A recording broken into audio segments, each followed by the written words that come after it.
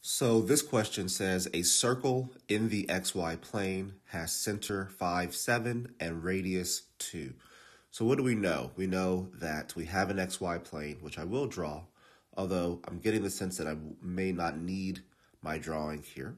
But we know that the center, which is for a circle, h comma k, so that h comma k value is 5, 7, and the radius, which is r, is equal to 2.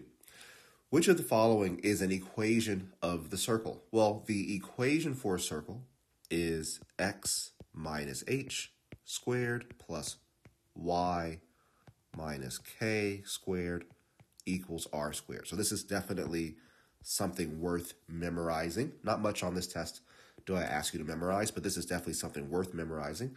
And now because we know the center is 5, 7, and therefore the 5 is the h value, right? So I can have this as sx minus 5, replacing that h.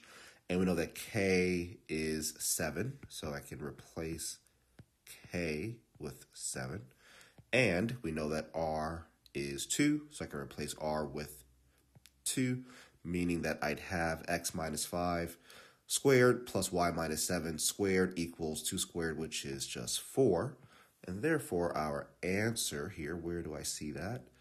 Is the top one, right? So answer choice A.